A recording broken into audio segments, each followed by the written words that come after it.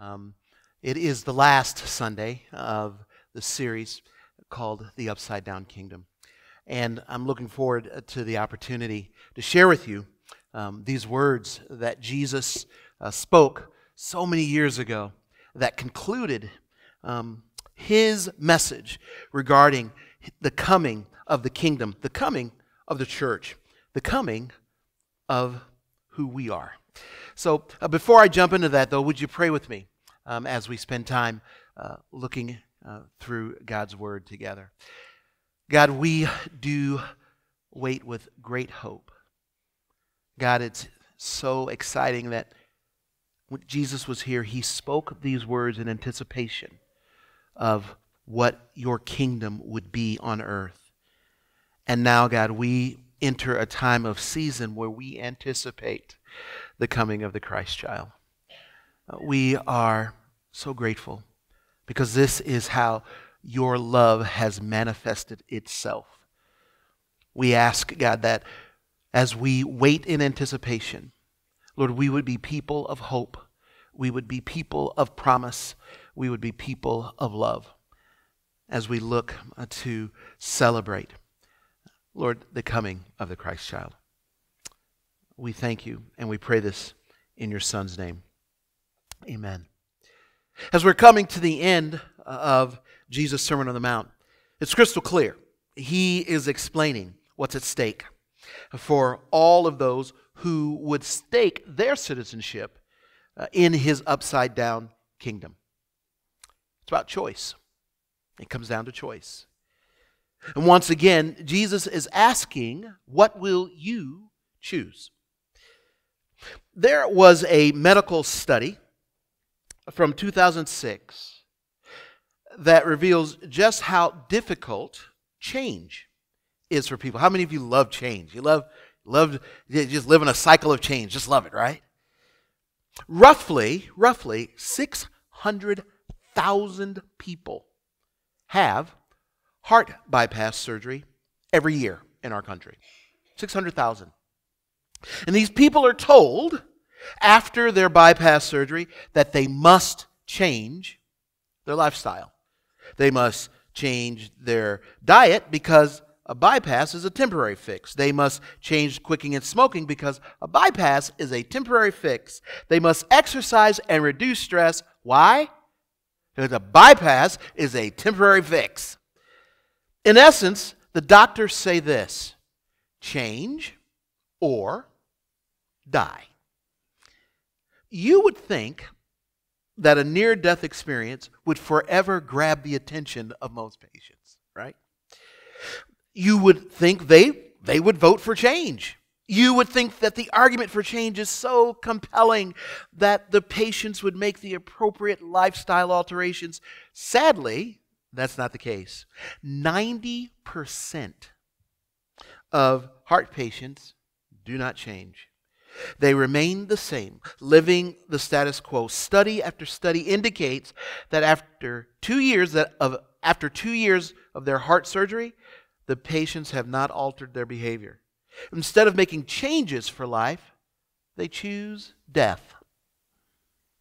Change is that difficult. The majority of heart patients choose not to change. They act as if they would rather die. And here in Matthew's Gospel, as I shared a few weeks ago, everything comes down to choosing, making a choice. Jesus is offering all of humanity the opportunity to go a different way, to take a different path, to stake out a different road, a path that, as we will find, while not free of difficulty and trial, it is still a way that leads to life. Here's what I want you to take home today.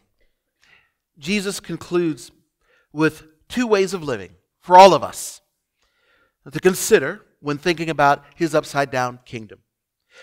It's a life that's anchored in the unshakable foundation, or a life filled with the turmoil of instability and disaster after disaster after disaster. Jesus is unquestionably clear as he concludes the Sermon on the Mount. He tells his listeners then, and he tells us today, that we must have a firm foundation. Read along with me, if you will. Therefore, everyone who hears these words of mine, puts them into practice, is like a wise man who built his house on the rock. You guys remember the song? The wise man built his house upon the rock, right? And the rains came down, and the streams rose, and the winds blew and beat against that house, yet it did not fall, because it had its foundation on the rock. In the passage we looked at last week, Matthew 7:15-23, there's kind of this clear delineation Jesus leans into as he describes the difference between those who are true followers, true disciples, and those who are false followers. It's the difference between intellectually kind of making this affirmation of God's word and actually putting into practice the words of Jesus. That is being a people who are actually doing the words of Jesus. Dallas Willard says this: life in the kingdom is not just a matter of not doing what is wrong. Get that? Life in the kingdom, it's not a matter of not just doing what is wrong. Apprentices of Jesus are primarily occupied with the positive good that can be done during their days under the sun. What they and God get out of their lifetime is chiefly the person they become. And that is why their real life is so important. John Stott was a Bible teacher, an English Bible teacher, and he said this: what Jesus is stressing is that those who truly hear the gospel and profess faith will always obey him, expressing their faith in their works. The instability of a home, it would have been very familiar to Jesus' audience in that day, because the homes in the region where Jesus lived, they were very familiar with this concept of a house without a foundation. The houses in Palestine were completely dependent on the ground they had been built on being stable. One of the boroughs in my hometown of New York City is mentioned in this book called The Emotionally Healthy Leader by Pete Scazzaro. And he describes the island of Manhattan. And it consists the island of Manhattan consists almost entirely of bare granite. And it's a very hard and strong type of rock. Now, to carry the weight of a 75 or 100-story skyscraper, builders use a foundation anchor that's called a pile. Have you ever heard of this? They call them piles. And piles are concrete or steel columns that are hammered into the ground until they hit solid rock. For especially tall buildings, some of the piles that are driven into the ground, do you know they will drive those up to 25 stories deep into the ground? And the heavy weight of the skyscraper is kind of then distributed through all of those piles. They support the structure's enormous weight. If the foundation piles are drilled and driven in poorly, cracks will eventually appear in the structure. Entire buildings may lean. They must then be torn down, or they'll lift the building and so that the piles can be reset. And that's costly. It costs a lot of money, time. And in the same way, unless the structural supports were deeply drilled into the granite of our soul, the above the surface levels of your life, your leadership, in this case of this book, how you live your life, it will remain vulnerable. We all need a deep foundation.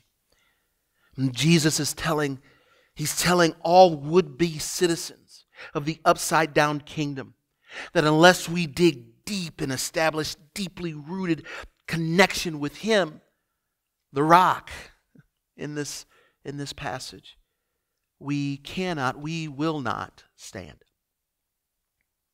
So Jesus gives us this very clear picture of the disaster that awaits with dangerously less than solid foundation. But then, Jesus, just to make sure that his listeners are paying attention and that they are absolutely clear on what's at stake, Jesus describes a spiritual peril. And the spiritual peril is what happens when you have a flimsy foundation. We can pick it up in the same passage in verse 26, where Jesus says, "But everyone who hears these words of mine and does not put them into practice is like the foolish man." You remember the song? The foolish man built his house upon the sand, right? It's like the foolish man who built his house on the sand. The rains came down, and the streams rose, and the winds blew and beat against that house, and it fell with a great crash. When Jesus had finished saying these things, the crowds were amazed at his teaching, because he taught as one who had authority and not as their teachers of the law. You know, in our culture, we have quite a number of things that many believe constitute a good life, right? We have wealth. People think if you're wealthy. Physical appearance, the way that we look. Power and influence, right? If you have the right zip code, yeah, you live in the right place.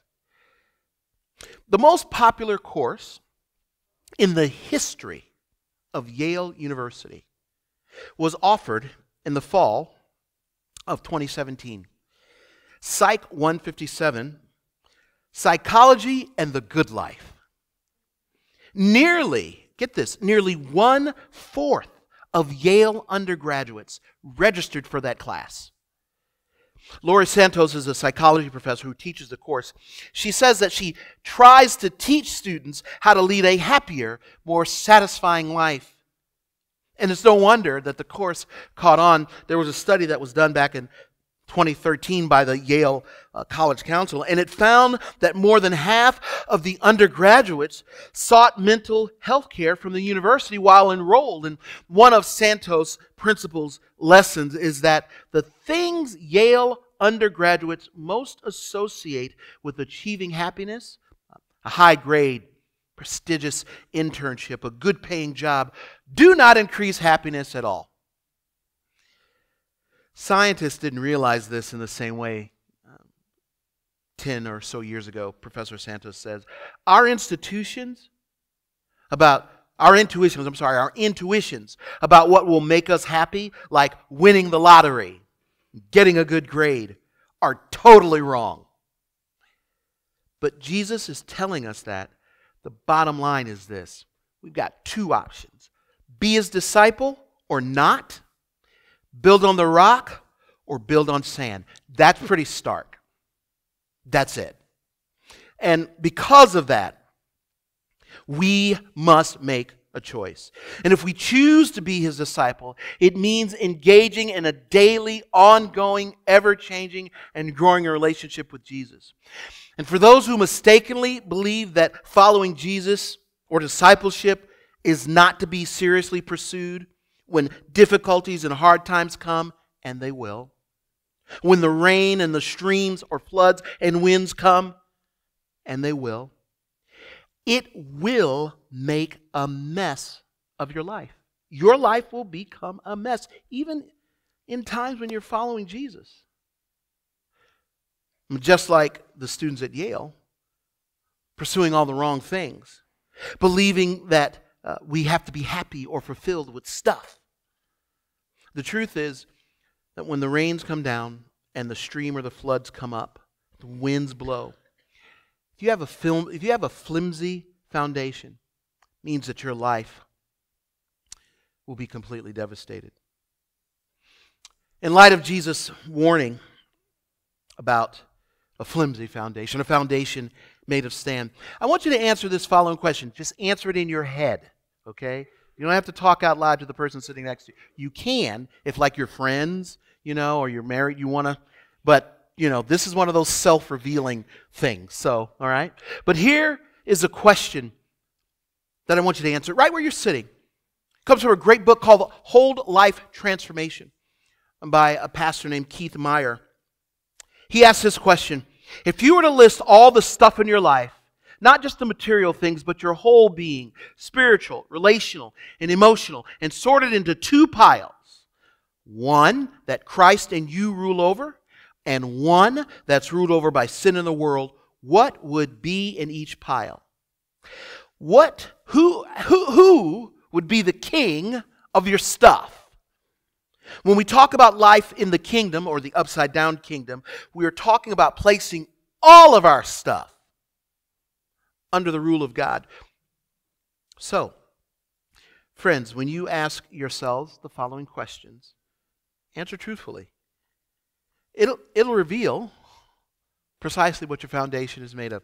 Here's the first question. I want you to think about this. Who am I becoming? Who am I becoming? What are the regular habits that I've given myself to? What are my regular habits? How about this? What relationships am I cultivating? Do they make me more like Jesus or not? What relationships am I cultivating? Where I become more like Jesus because I hang out with these people? Or no? What are my responses to life circumstances? Are those responses evidences of me becoming more like Jesus? Is this me building my life on the sand? What are my responses to life circumstances? Who is God calling me to become? Who's God calling me to become? What changes is God calling me to make in order to live into the life He wants for me? That's a hard one. What changes is God calling me to make so that I can live in the life that He wants me to?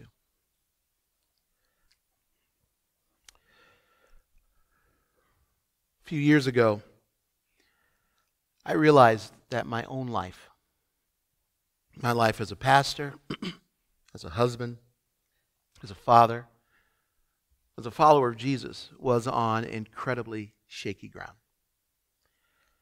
I knew that my own life was not authentically reflecting the values that Jesus calls us to live out here in the Sermon on the Mount. And so, after some serious study and reading and prayer, I found a tool. That I've continually used in order to ensure that my own life is built on a rock and not on sand. And I want to share it with you because I know for my life as a follower of Jesus, it has been and continues to be powerfully transformative. It's a tool. It's an ancient tool. It's called a rule of life. And here's what my rule of life looks like. And I've engaged this rule of life for the last decade or so. It's made a difference like nothing else has. And if you're anything like me, you found yourself overwhelmed with the voices that come to you in life from your family, from your friends, from coworkers, from neighbors, pastors.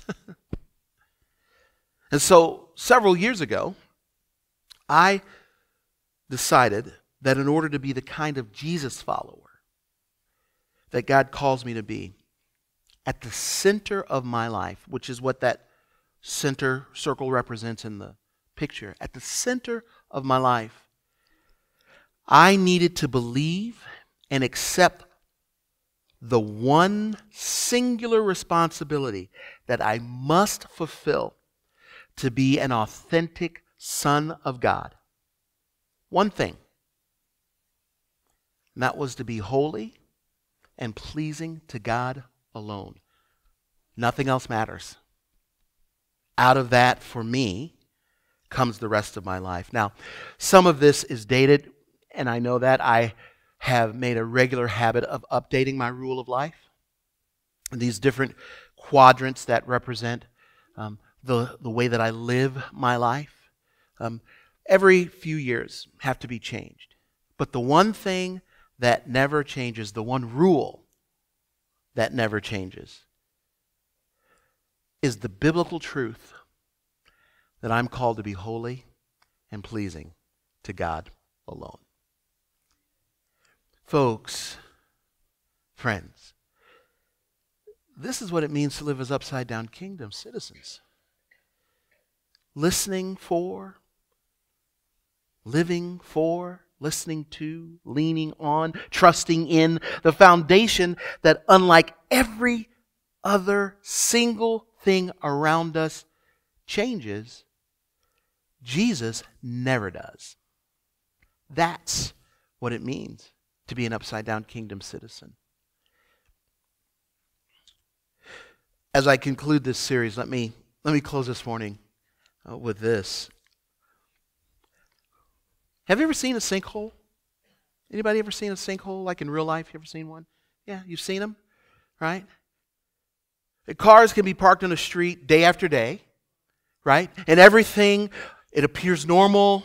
Then one day, the asphalt caves in, cars disappear into a gigantic hole. And everybody says, that hole came out of nowhere. But they're wrong. They're wrong. The hole appears suddenly, but the process that has led to it has probably gone on for many, many years. The underground erosion was invisible, but it was inevitable. And that hole was going to be there. Sinkholes, they remind us of two things. First, something can look good on the outside, and underneath, major problems have been going on for years, and there's a disaster about to happen. Second, our lives are affected by little choices. Little choices over time, which have cumulative effects that can result in either moral strength or disaster. Sinkholes. The wise man builds his house upon the rock. The wind blows. The river. The floods come up. And the house stands. And that's our prayer here at FFMC. That you are in fact doing what must be done so that your foundation is solid, built on the immovable, unshakable foundation of Jesus Christ. That is the upside-down kingdom. Let's pray. God, it is so good to know that when we arrange our priorities in a way that lines up with what you tell us in your word, you are faithful and you are just. Lord, you will sustain us, you will hold us and uphold us, no matter what goes on around us. But God, we must make a choice. And God, that's not a choice we make once upon a time. Lord, the fact is, the truth is, the reality is, it is a choice that we make every single day. And probably, Lord, that the truth be known, every single moment of every day. And Lord, that's not to be a heavy load. That's not meant to be punishing. No, God, actually it's freeing. If we really think about it. It is such an incredible burden to hand over to you. That you will manage the weight of this life for us and on behalf of us. Lord, may we be people who live in the joy that this upside-down kingdom calls us to. We are so grateful for Jesus' message in this Sermon on the Mount. And we pray all of this in your Son's name. Amen.